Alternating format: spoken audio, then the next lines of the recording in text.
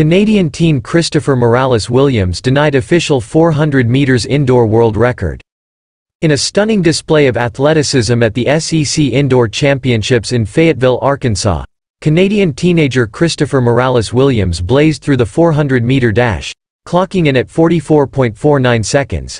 His remarkable feat surpassed American Kerron Clement's 2005 record by a margin of 0.08 seconds, yet the celebration was short-lived.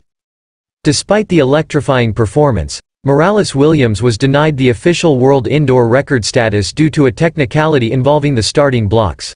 The U.S. Track and Field and Cross Country Coaches Association, USTCCCA, ruled that Morales-Williams's time would be acknowledged as an all-time world best rather than an official record due to issues with the starting blocks.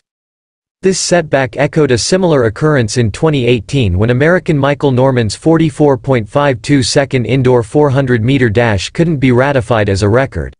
The University of Arkansas, the host of the SEC Indoor Championships, clarified that for records to be ratified, starting blocks must be linked to a World Athletics Certified Start Information System, a requirement not adhered to by the SEC schools' head coaches.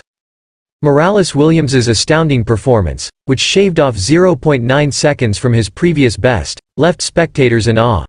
Remarkably, the 19-year-old had battled illness the morning of the race, yet his determination propelled him to triumph. Reflecting on his achievement, Morales-Williams expressed surprise at surpassing the world record at such an early stage in his career. His journey to success was marked by consistent dedication and resilience. As a high school student in Ontario, he garnered praise for his exceptional work ethic, often pushing himself to run distances as long as 12 kilometers during the COVID-19 pandemic when training facilities were inaccessible. Despite the setback in record recognition, Morales-Williams's performance stands as a testament to his unwavering commitment and talent, setting a new benchmark for future endeavors in track and field.